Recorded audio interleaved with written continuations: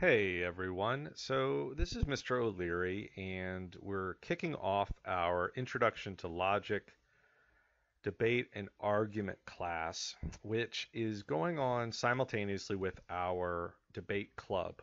And Debate Club, if you're interested in Debate Club, it's probably because you like to argue, you like to defend your arguments, you like to challenge other people's arguments, you take an interest in certain topics, and you're going to have a great opportunity to spend as much time as you want in challenge or in argument with other people. And we're also going to be doing formal debates, and we're going to talk about what debate means and what different types of debates there are. There are formal debates where the different teams take their turns and are timed and have very specific structured approaches. And then there are debates that are more like just a free flow, one-on-one type debate where people are arguing and challenging each other and calling into question what the person says. And then there are debates like you see with the political candidates where you have multiple people and they answer questions and then they ask each other questions or they answer follow-up questions. So we're going to do lots of different types of debates. Some of them are going to be one-on-one. Some of them are going to be live debates while you guys will be uh, doing it in front of each in an audience, and you'll be scored. And some of them will be just audio. Some will be chat, like what we see in front of us. Some of them will be video. We're going to just see what we can do with different types of debates. But what we also want to do, and this is really what this course is going to start us off with, is understanding that debates don't just mean saying your opinion and arguing with the other person and saying that's stupid and or that's wrong or what have you, but we want you to learn how to argue. We want you to learn how to debate. We want you to learn how to think in a way that's sound. And we're going to be talking about that in terms of logic, the ability to think logically and to speak logically and argue logically about something, as well as to be able to disagree with somebody without being disagreeable, to try to um, be both reasonable and respectful when you're talking to somebody and when they're challenging you. And I want you to be able to think about the things that you currently believe about specific topics and identify where you have a well thought out approach versus where you might have just decided something. And this is going to make you a better thinker. There's a lot of people in the world right now that have very, very strongly held beliefs, but haven't examined those beliefs, and they'll argue with other people and they'll challenge other people and they'll tell other people that their ideas are stupid. And you might have had other people telling you that your ideas are stupid or your beliefs are stupid. And the key is not necessarily, I certainly have no intention of telling you what to believe. Your parents and you have a strong held belief system. What I want you to be able to do is to think and to challenge your own beliefs in a respectful way and to develop your own arguments and evidence for your beliefs on different topics and to be able to identify when somebody else has uh, has a belief or has an argument that's unsound logically.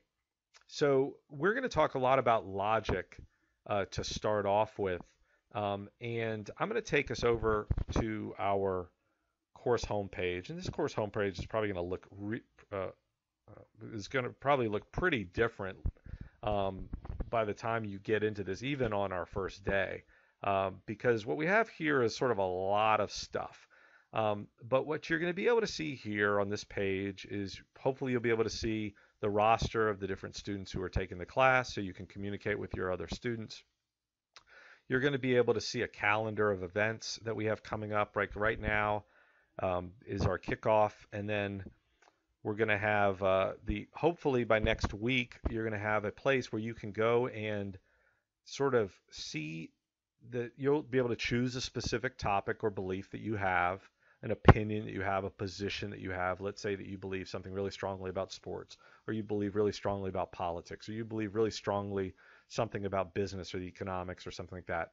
Well, in the comfort of your own website, I want you to be able to have that belief challenged, even participate in the challenging of that belief so that you can go from maybe just having an opinion to having it challenged and respond thoughtfully why you believe what you believe. Is it based on evidence? Is it based on faith? Is it based on something that you've heard from somebody else? And just to get a firmer grasp of what you believe and where maybe you haven't thought about the opposing opinion on this particular topic. And this topic could be about entertainment. It doesn't have to be weighty issues necessarily. But what we want you to be able to do is to have well thought out uh, beliefs and well thought out reasoning behind those beliefs so that if you're challenged or if you're challenging somebody else, this isn't the first time that you've ever thought about these topics. And we're going to be adding the notion of logic. And let me talk a little bit about what logic is and how we're going to be using it. Some of you may have been exposed to logic in math. In geometry, there are principles of logic where you prove certain ideas, basically saying like if A equals B and B equals C, then A equals C, right? And you have that. There's some elements of that in just arithmetic. But what we're going to do is we're going to say that if you start from a principle, if I say, for instance, I'll start off with a principle, and I'll say that all mammals are animals. Well, if I then say that a elephant is a mammal, then then I can say from that an elephant is an animal, right? Because I said all mammals are animals. An elephant isn't a mammal, thus an elephant is an animal. And so what we're going to be doing is just saying, starting with a proposition, starting with a belief, starting with an agreed upon assumption, starting with something, we're going to then say, can you move from that thing that we've already agreed on, can you move from that thing to the next thing, and to the next thing, and to the next thing, and thus proved your point. And we'll talk about the difference between different types of arguments. There are arguments called deductive arguments, where if everything that I have said is true, then my conclusion must be true. And then there are arguments called inductive arguments, where if the things I've said are true, then it's likely that the thing that I have said is true. So let's take that out and just in a relatively non-controversial topic of sports. Let's say that you and I agree we want to decide who the best football team of all time was, or the best franchise of all time is. And I say, can we agree that the way that we will decide on that is whatever team has won the most Super Bowl rings? Can we agree on that? If we agree on that, then we have an agreement, and we can then say, okay, and I'm going to then, if we say that's the case, then I'm going to say that the team that has won the most Super Bowl rings is the Pittsburgh Steelers. By that logic, right, by these agreed upon propositions, then we say that the best team in Super Bowl history is the one that's won the most Super Bowls.